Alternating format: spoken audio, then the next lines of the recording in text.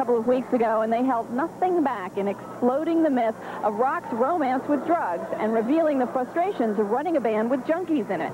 We began with Chamberlin's own drug history, which had sent him into rehab before.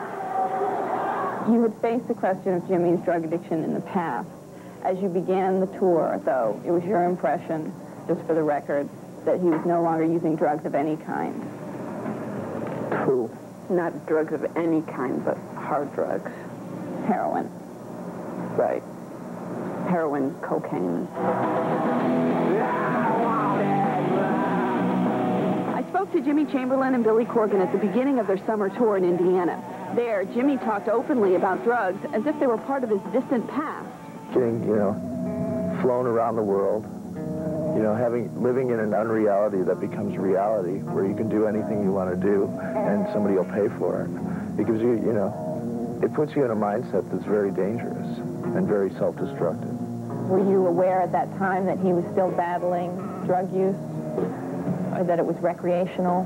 We were really under the impression that he was having these kind of little weekend warrior blowouts, but that basically it was under control, and we were being made to believe that we were being told the truth at every step of the way, which we later found out wasn't true at all. It's always a tragedy when that happens, because it's not necessarily always the artist's fault. That's more both drug addict excuses. I'm sorry, but that's just more excuses. The fact of the matter is you're a human being. You have responsibilities, not only to yourself, but to others. The European leg of the Infinite Sadness tour was plagued by problems centering around Jonathan Melvoin and Jimmy Chamberlin last spring. The band offered to stop their tour so Jimmy could seek treatment, but he insisted he didn't need it. Surprisingly, the Pumpkins managed to keep the drug situation private, despite the severity of the problems they were having. There were 2 overdoses prior to this particular overdose. By Jimmy or Jonathan? The first one involved Jimmy, and the second one involved both of them. And did you, at that point, sit Jimmy and Jonathan down to say, oh yeah, firing is an option here? We had a long comical talk where they told us, it'll never happen again, and we're really sorry, and we realize we're destroying our lives here, and Jonathan's like, I have a baby and a wife and responsibility, and I'm so grateful for the opportunity, and Jimmy's like, yeah, I have so much to lose, and we're really sorry. And it just, in hindsight, we look stupid, but at the time, we really wanted to believe. We actually did fire Jonathan. We did fire him. He was fired for about a month. He was just going to finish up the end of the tour. The end of the Europe tour. Yeah, the one leg of the tour. And he was a sweet, sweet man, a really wonderful person. And we didn't know him for very long. We didn't know his history. And he came to me, basically, and not only convinced me, he had himself obviously convinced that he was cleaning up his act, and I didn't realize. I don't know his history. I still really don't. We believed him. We gave him a chance to prove himself, and he did. He did for the rest of that tour. The 2 of them were, on their best behavior. And you want to believe that they're going to be okay. It was difficult for the band to detect Jimmy's heroin use due to the lack of obvious physical signs. All we had was our intuition telling us that something wasn't right, that Jimmy wasn't always in the right mind at all the right times, but you got to understand, he was hiding it so well that you were never quite sure. And when you believe that someone's telling you the truth, and you say, okay, now you're going to tell me the truth, right? Oh yeah, I'm telling you the truth. Is everything fine? Everything's totally fine. What are you going to do? You're going to go ask their mom? I mean, this is a 31-year-old man. Did you notice in playing on tour? He was playing very erratically, but I honestly, I didn't know what the problem was. Just days before the band was to play New York City, they confronted Jimmy about his drug use again, but he insisted he was clean. This denial made it more shocking when the news came that Jimmy had overdosed and Jonathan had died of the combined effects of alcohol and heroin. I was especially just absolutely just numbed, literally numbed. I thought I had dropped the phone out of my hand because I couldn't feel my hand anymore. The members of the band were taken down to New York City's 19th precinct and questioned.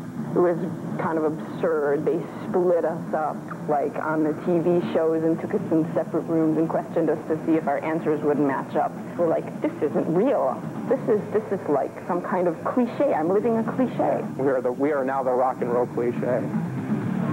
Jimmy Chamberlin has a September 26th hearing in New York on his heroin possession charge. He's still in drug rehab, and so far we've had no success trying to reach Chamberlin for comment on what his ex-bandmates have to say about him. For every person that questions this kind of decision, they didn't sit with him on a bus at 4 in the morning where he called us all sorts of names. They didn't see him not show up for practice and just completely disappear.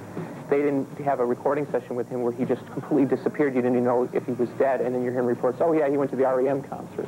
You know, they didn't live through all these things.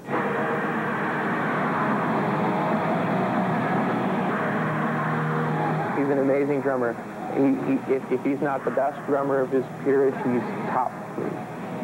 There are very few Jimmys in the world, and that certainly played into our denial of it because it was very hard to face his removal and what it would do to the band. It's amazing, you find these big tragedies creeping up at like the worst times. You know, you're like in the middle of a tour, you know, in the middle of a record, somebody decides to go off the deep end. They don't go off the deep end when they're sitting at home watching TV. They go off the deep end when you need them, and you'll excuse their behavior because you have to deal. Why did you need him so much? Why was he so valuable to you? Listen, any way you cut it, Jimmy is an original member of the band. And when we all started, the 4 of us, nobody gave 2 f***s about us. Nobody, 0, nobody. I mean, we used to beg friends and family to come to the show so we wouldn't be embarrassed, okay? Nobody cared about us. We built our little egg up to the point where we were on TV and people cared and come to the concerts, okay? It's not so easy to turn around and go, you know, I want to remove this 25% of this such a successful thing that's totally changed my life. You know, I just want to toss you just out just to see what will happen. There's a fear there that you're going to blow the little balloon up and there ain't going to be nothing left. Well, what we're trying to say to people is we finally faced that fear. We said, we don't give a f if it destroys the band. Who the f cares? He's got to go for himself and for us. And so we're carrying on without him. If people don't like it, if we suck, whatever, that's rock and roll tragedy. But the fact of the matter is we face that fear. We are now beyond the point where we have to worry about whether or not Jimmy's going to explode tomorrow.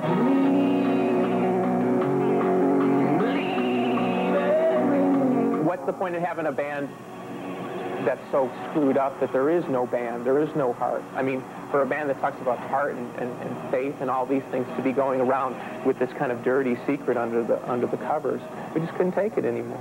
While Billy Corgan will take responsibility for the musicianship in the band, he won't be blamed for what the members do on their own time. We're human beings, you know. We didn't do everything perfect. We didn't say the right things at every step of the way. We did our best.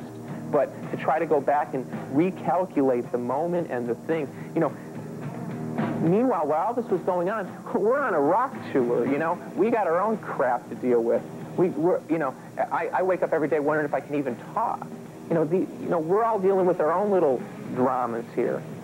So all I'm trying to say is the world needs to stop defining these kinds of tragedies by what the people around them didn't do.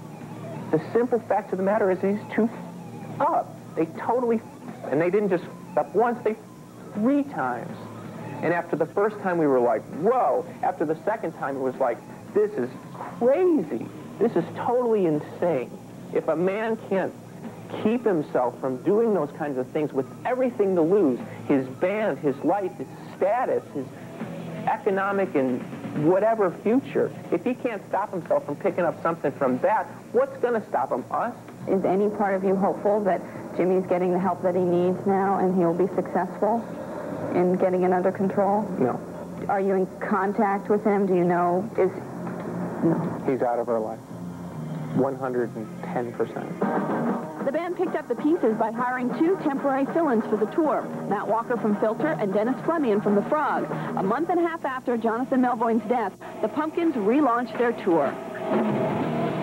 I was hoping they weren't going to cancel because they're a real favorite band of mine, and when I heard that they had that problem, I thought, boy, I hope they don't break up because of this. That would suck. They were awesome considering what just happened. I think it was awesome.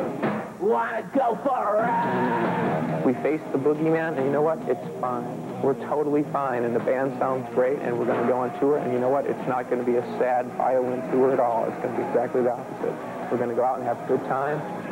Are you changing anything else? Smiles. We're small smiles now. We're smiling now. It's the new pumpkin.